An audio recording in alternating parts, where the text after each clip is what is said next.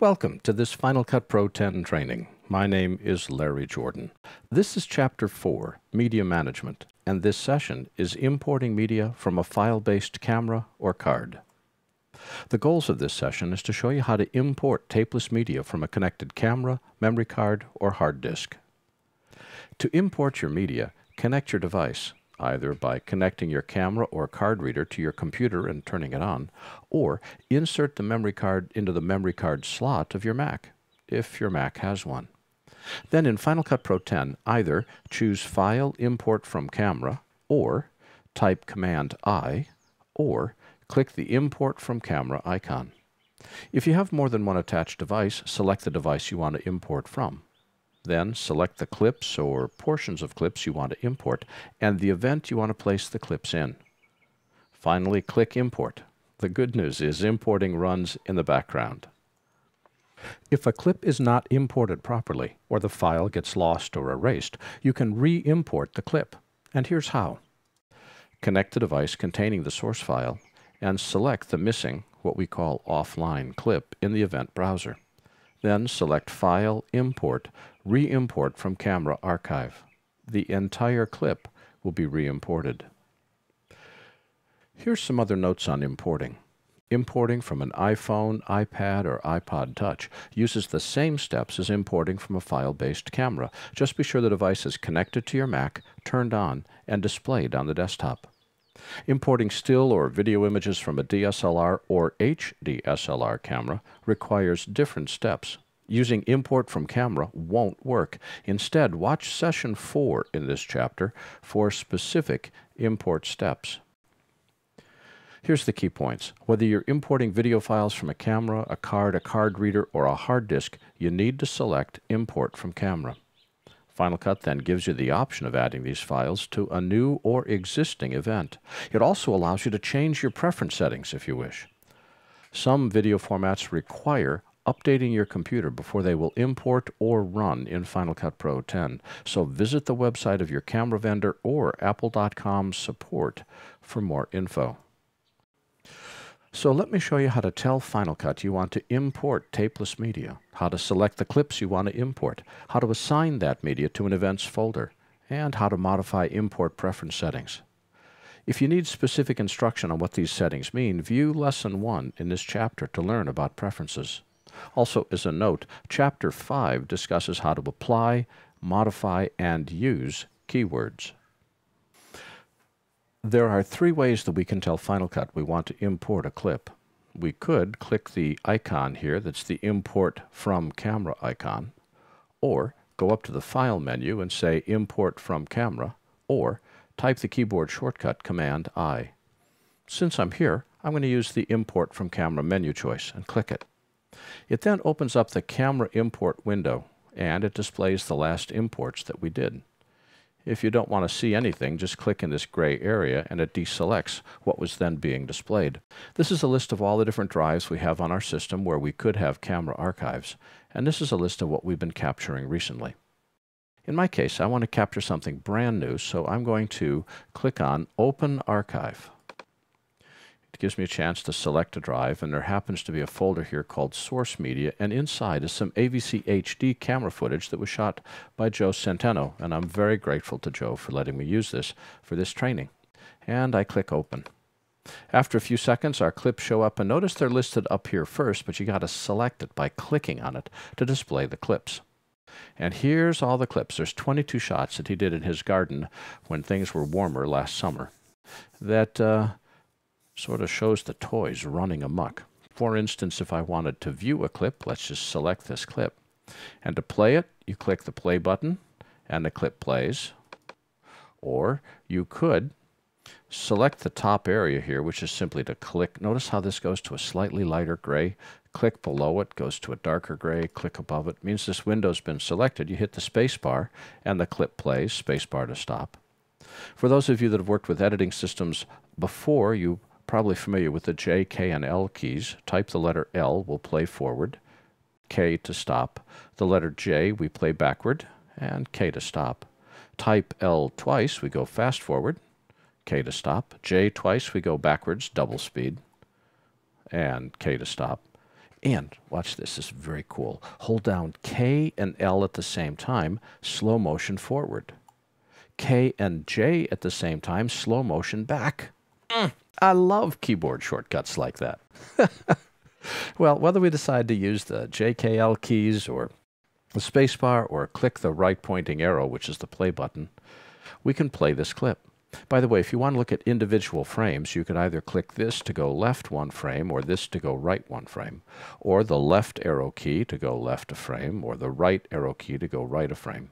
To get to the beginning of the clip, hit the home key. You know that you're at the beginning because you've got that sprocket thingy right there, like a piece of film. Or for those of you that are old enough, a film strip. Ha! See who remembers that. And if you hit the end key, it takes you to the end of the shot. All right, so we've got the beginning and the end, the home key, the left and right arrow keys. That's all great, but how do we tell it that we want to import something? Well, notice that I've got 22 clips displayed here, and some of them have an orange bar across the bottom. That orange bar means that I've already imported that clip. And I don't want to re-import what I've already got. That's just unnecessarily duplicating media. So I'll go down to the bottom and I'll say hide imported clips. And every clip that I've already imported, or every portion of a clip that's been imported, is temporarily hidden. So I don't do the same media twice.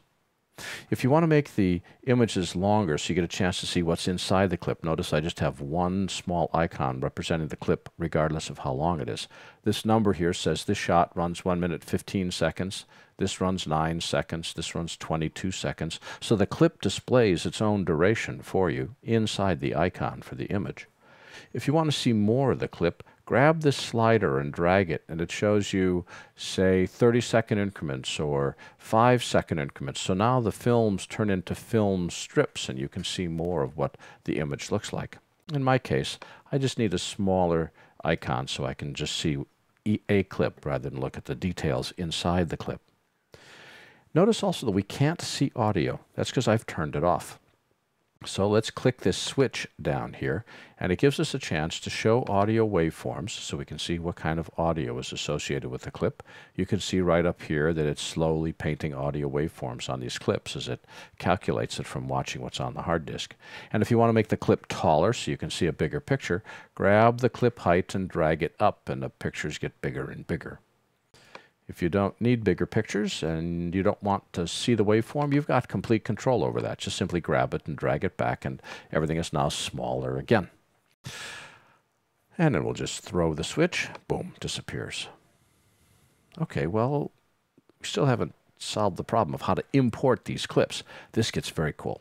If you just want to bring in a single shot, click on it. Notice there's now a yellow box around the shot. That yellow box says it's now selected. If you decide you don't want that yellow box, click somewhere else, and it deselects it. I clicked on this gray area right here. If I want to bring in, say, this shot and the shot next to it, if I click on one, it deselects the other. Very frustrating. So if you want to have a range of clips, select the first clip and then hold the Shift key down and click on the last clip. It selects everything in between. Now I'm bringing in 4 complete clips. I'm clicking below, so I deselect it. If you just want to bring in a piece of a clip, remember our little character here who is poking his head out over the top of that van? So I'm going to just click, hold, and drag. And notice I've now set a yellow rectangle over a portion of the clip. So I'm only going to import that which is contained inside the yellow rectangle. If I want to add another clip, hold the Command key down and click on the clip you want to bring in. This is called a discontinuous selection. I love working that into my classes. A discontinuous selection, which means pieces of unrelated clips. If I want to bring in this clip down here, hold the Command key down. If I wanted to bring in every clip, select all by typing Command A. Command A selects all. Click to deselect.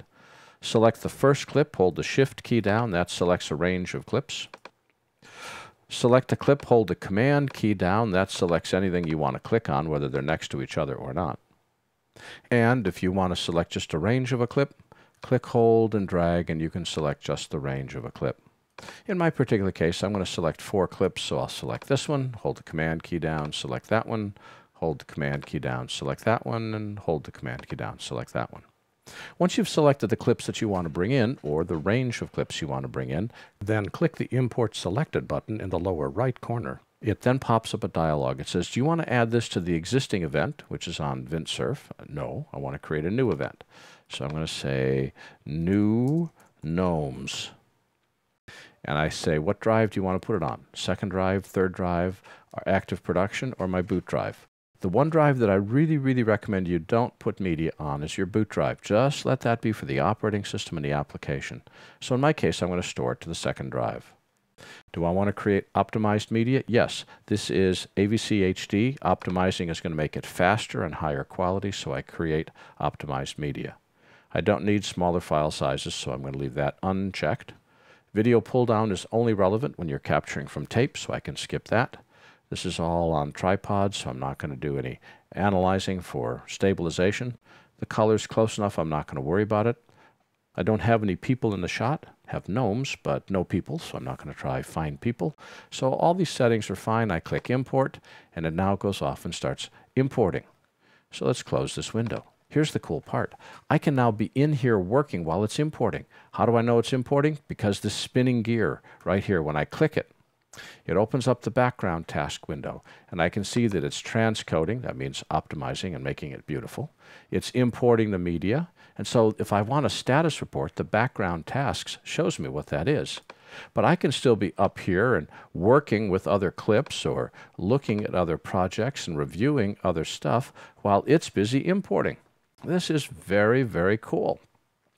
The ability to have Final Cut pull stuff in while I'm busy doing other editing makes me much, much more efficient. There's one other issue I need to mention. Sometimes clips get lost. With the new Final Cut Pro 10, Apple's worked really, really hard to make that a very rare event, but it can happen. If you ever need to recapture a missing clip, select the clip, go up to File, go down to Import, and say Re-import from Camera and Archive.